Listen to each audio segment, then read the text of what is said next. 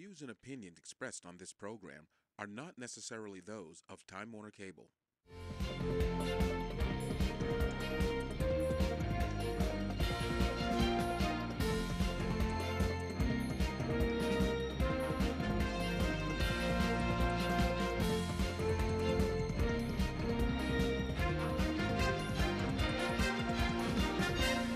Hi and welcome to The Bottom Line. My name is Dana Connors and I am pleased to be the host of this monthly program brought to you by the Maine State Chamber of Commerce.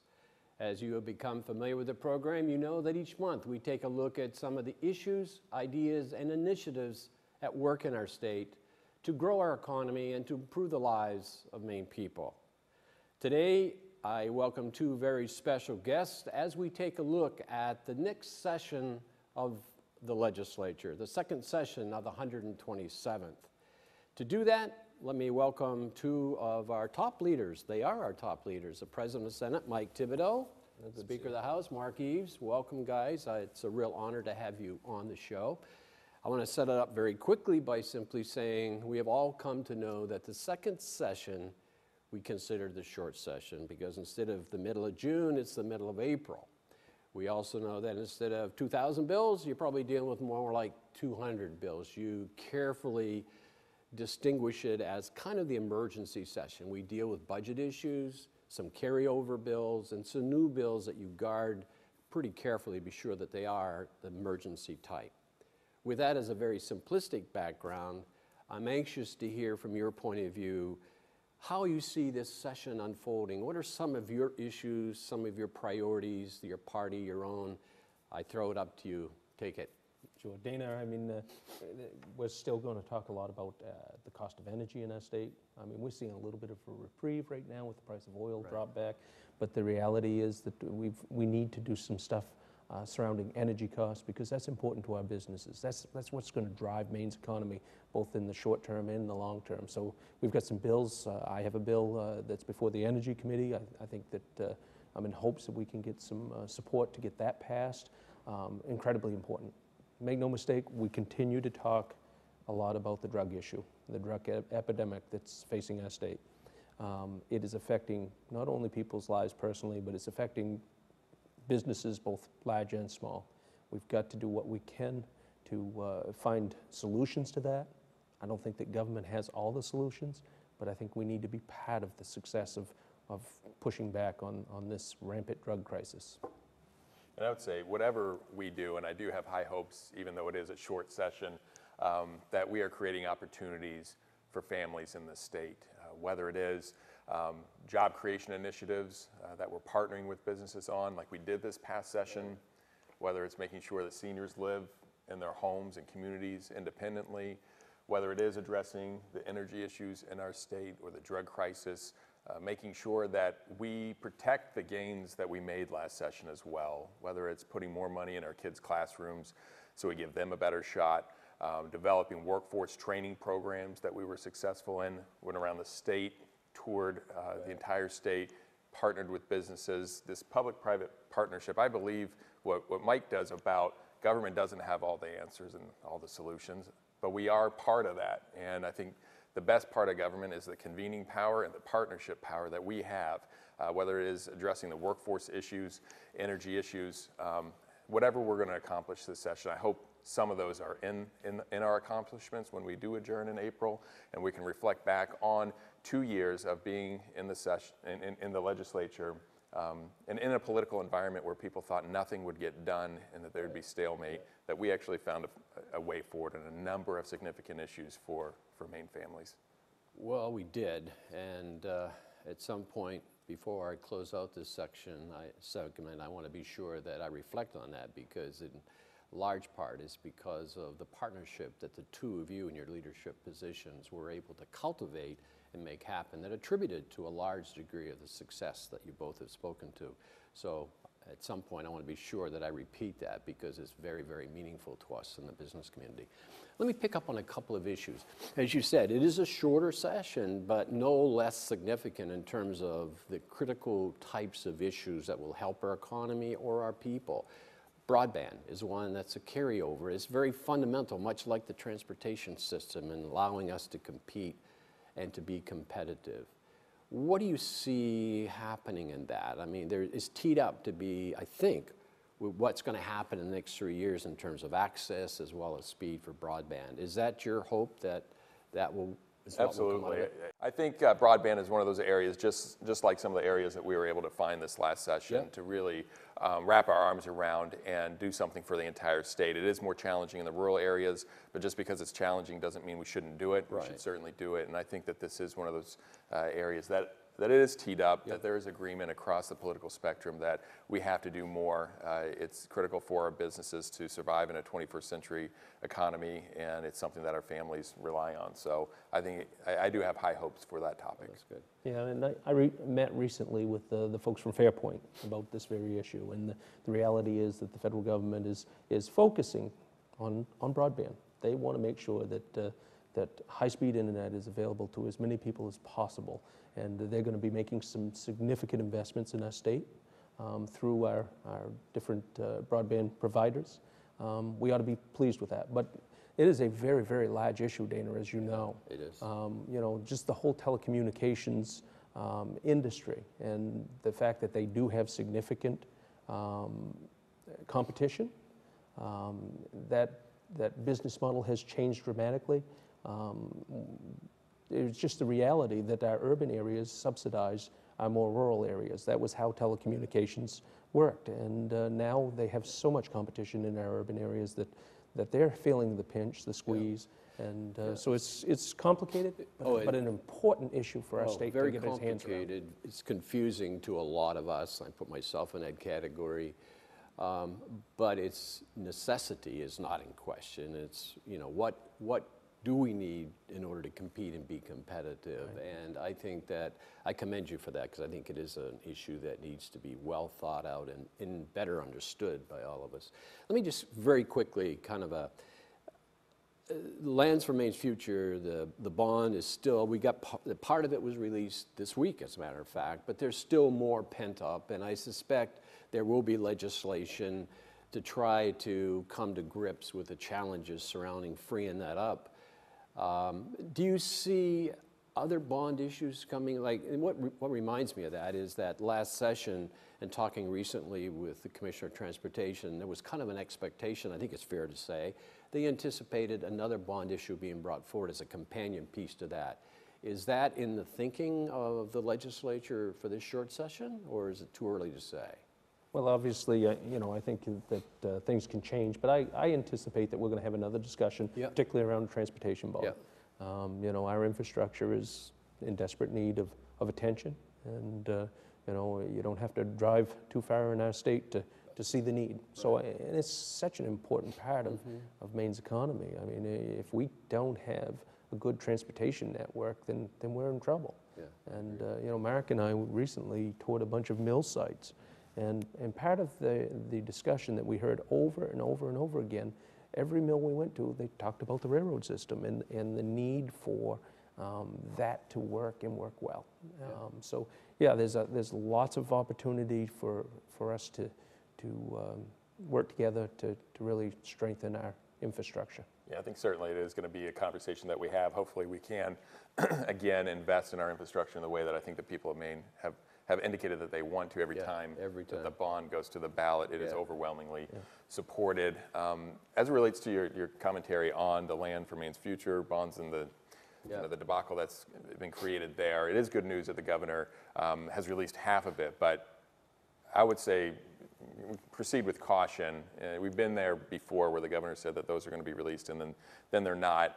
There are bills that are going to be coming forward to address that, but the reality is we shouldn't need a bill to address this issue, and hopefully this doesn't happen again. There are other bonds that passed, including the senior housing bond that passed, nearly 70% of the voters approved. Exactly. Hopefully that'll go through smoothly. So I just hope that that can be set aside, that we can, again, have predictability for those contractors, developers, builders that are going to be focused on the housing, that there's predictability for the land conservation piece and access to our public lands.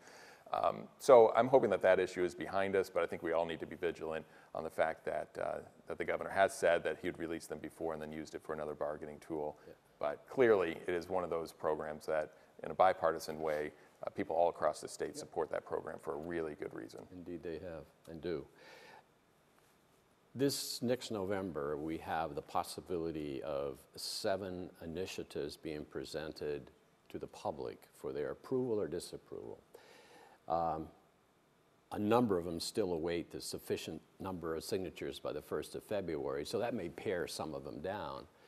But at the same time, we're seeing a larger and larger number, it seems, of these initiatives being brought forward. And I don't question the right that people have to do it, but I confess, and I'd be interested in your reaction, it's a little troubling that this has become, hopefully this is an abnormality, but I worry that it may be a practice. Do you share that concern? Not that they have the right, but only that it takes the negotiating power away from the legislature and puts it into an up or down answer in which a lot of money is spent, but you don't have the right to negotiate. Are you troubled by that? I think what we don't want to become is California, Right. For a lot of reasons, but this is this is one of them. They really do govern by initiative out there, and I don't think it's the best process. I think that a lot of times the well-funded campaigns win.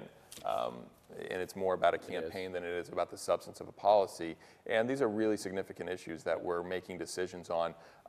I trust the people of Maine, but I also think that they elect leaders in a representative government to go do their job, and that's what we've been trying to do over the last, elected, how many years, 10 years, 7 years, 8 years.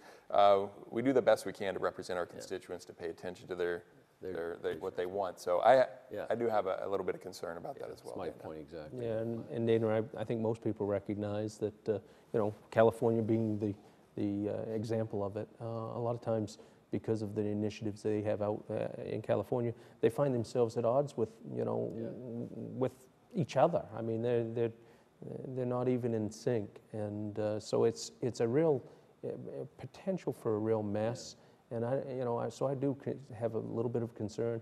I don't want to say that I don't support the idea that the citizens should be able to weigh in, Dana, but it is a little troubling. We'll use the example of the Clean Elections Initiative. We're now faced with going out and trying to find tax expenditures to fund clean elections. Tax expenditures were described as loopholes. Fact of the matter is, they're business incentives. I think that's why the chamber came out in opposition to that. That's a pretty high bar for us to go and end business incentives in this climate. The legislature has looked at them business incentives a number of times, trying to find money, trying to find something that wasn't working. Every one of them exists for a reason, and it's to encourage business, to encourage jobs in our state. And now we're faced with, trying to go and repeal some of them to pay for lawn signs. I guess that's what the people voted for, but I'm not sure that they fully understood what business incentives or, what was described as tax loopholes really were. We're going to be taking a break right now. My apologies to the guests that I'd anticipated for the rest of the show, because there are a lot of other things I want to explore, and we're going to do that right after these words from our sponsors. Thank you. Welcome back to The Bottom Line. My name is Dana Connors, and I am privileged to have 2 very special guests with me today, Speaker Mark Eves and President Mike Thibodeau. And as we left you, we were talking about the impact of not just the session, but the upcoming initiatives, which could be as many as 7 that will be presented to voters, and some of the, not the right that people have, but some of the implications that come with, number one, the inability to make negotiations around the issues, adjustments that you'd like, if they're played out in the session. One of the things, I want to go back to that for just a second, and then I want to follow up with, you both joined together to go around the state to listen to people, their priorities. I want to add just a snapshot of what you heard, their priorities. But first of all, let me give you an example of one that really is an issue. It's a troubling issue for us with the chamber, and that's minimum wage. You have a minimum wage presented to the public in November. Municipalities are starting to look at their own. This one calls for $12, in 2020, but it also asks to consider the tip wages as well as the cost of living adjustments annually. Well, here is one that, as a chamber, I can say that it's not so much the $7.50, but in this instance, that's what you're left to debate. It's either $7.50 or it's $12 with those provisions. And there's a perfect example of how it would have been nice if it had been less problematic if we could have come to a solution. That's behind us now. But that presents for us, do you go after a competing measure? Do you oppose the $12 for 2020? I'm not looking to you for an answer, but just, I guess, a word of an appreciation is yes. It kind of repeats where you were before, that it'd be nice if we could do that in the legislative session and not have this winner takes all or no advancement at all. Sure, and I think that, you know, one community having a different wage than another community is going to prove to be very problematic. You know, Bangor now is going to have a higher minimum wage than the folks in Brewer. But the reality is, rather than trying to set the minimum that we can pay people, we ought to be talking about ways to grow our economy, so that we, you know, because the effective minimum wage isn't, you know, what the minimum wage is. Most of, if you go along the Maine coast in the summertime, you're lucky to find somebody to do a job for $12 an hour. So, you know, that's the good news, Dana. Yeah. We need to look for a solution at the legislature to this ongoing debate. Creating all these pockets, these inequity pockets is not good public policy for our state. I think that's the exact wrong direction to go. So we'll be talking about that, working on that issue, I believe. Mm-hmm. And I think, I mean, I'd agree with President Thibodeau in terms of the statewide. We do need a statewide minimum wage, and I think that's the value of the ballot initiative. Some of what I hear you saying, Dana, is that the right approach, and do we have an opportunity as a legislature to get that right?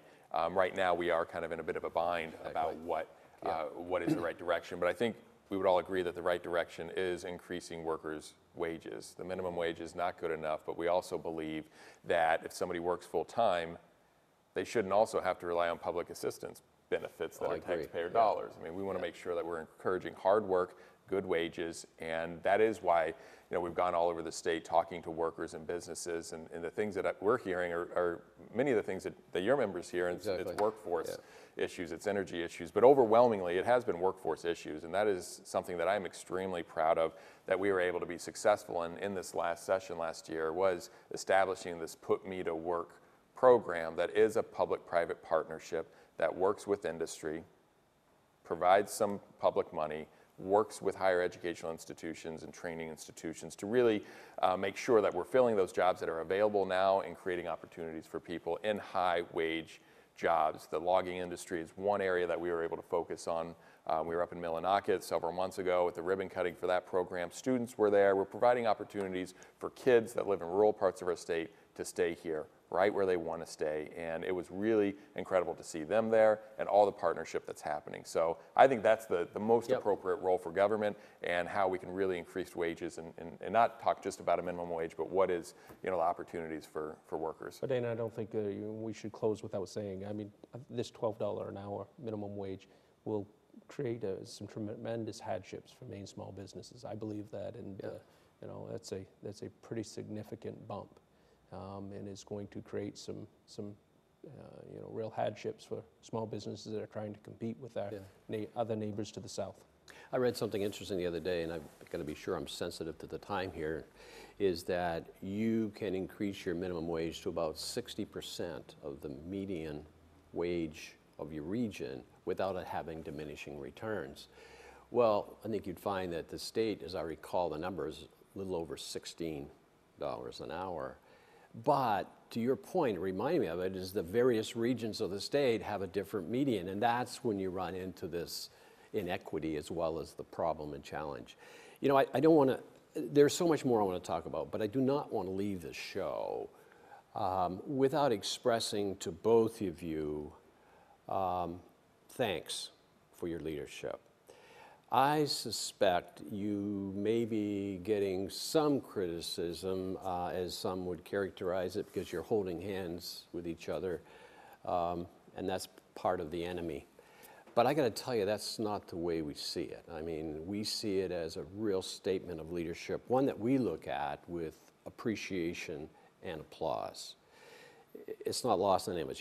You have the privilege of the highest elected office in the legislature, the one that your teammates, so to speak, give you as an expression of faith in you. That's a wonderful position.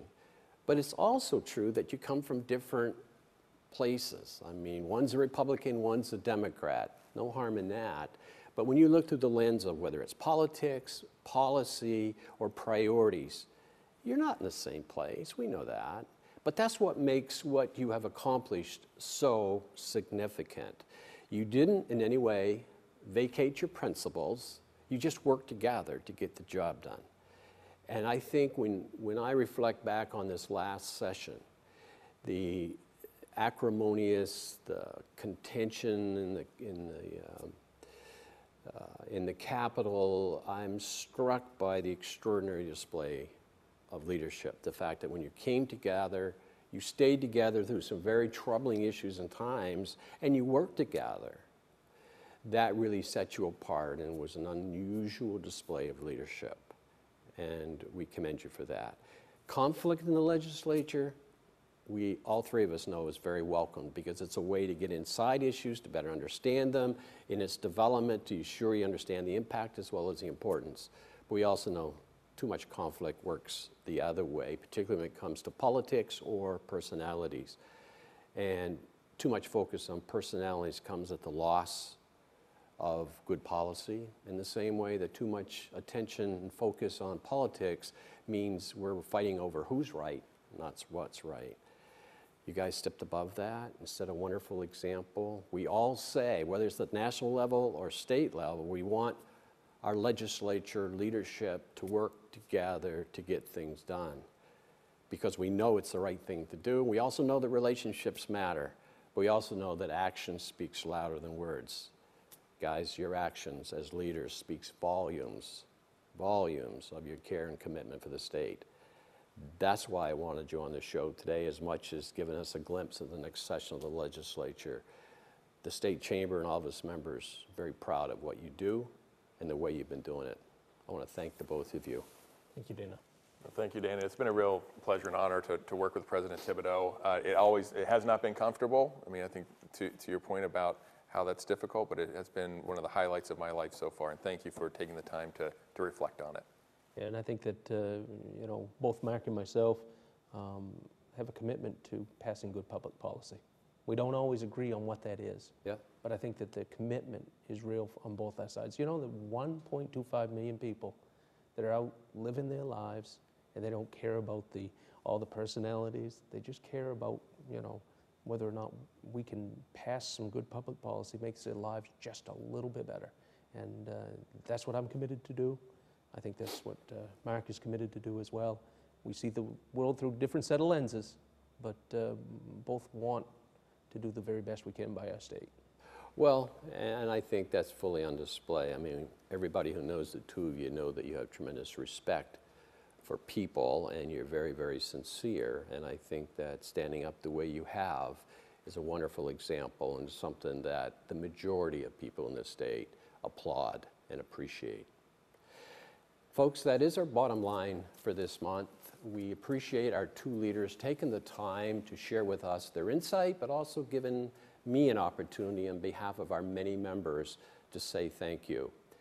I also thank you, the viewing audience, for being with us again, but also for giving us suggestions on issues and ideas that you'd like to have us explore in the months ahead. We appreciate that. But most of all, the people of the State Chamber of Commerce and all of its members want to wish all of you a wonderful holiday season, a Merry Christmas, and we want to see you right back here in January. We hope above all else that you find the true meaning of this holiday season through the love of your family and friends. And with that, I say goodbye. Take care.